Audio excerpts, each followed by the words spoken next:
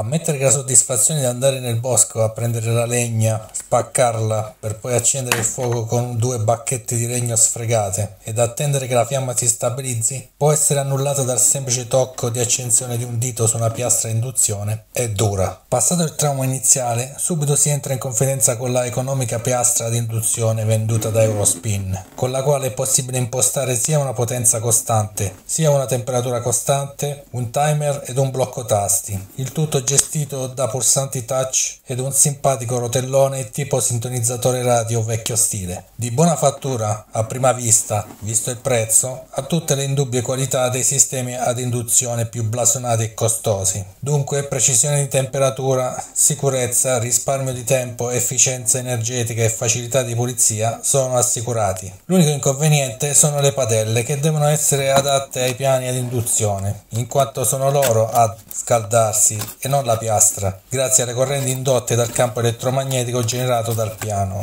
Un modo veloce, anche se non affidabile al 100%, è quello di verificare se una calamita si attacca sul fondo, ma in ogni caso la piastra riconoscerà in automatico le padelle adatte segnalando un codice di errore e spegnendosi in caso contrario. Dispiace che la tanto cara classica Moka in alluminio non ci funzioni, ma a tutto c'è una soluzione, oltre a quella di comprarne una all'induzione. Nel video faccio un po' di esperimenti provando a fare il sugo, controllando i consumi istantanei effettivi al contatore, verificando quali padelle funzionano e trovando una soluzione che mi permetterà di continuare ad utilizzare la mia vecchia Moka. Declino ogni responsabilità per eventuali danni a persone, animali e cose eventualmente occorse a chi volesse imitare la procedura illustrata nel video che ha scopo di puro intrattenimento.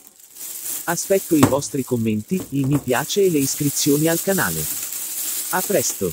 Grazie per la visione. Ciao!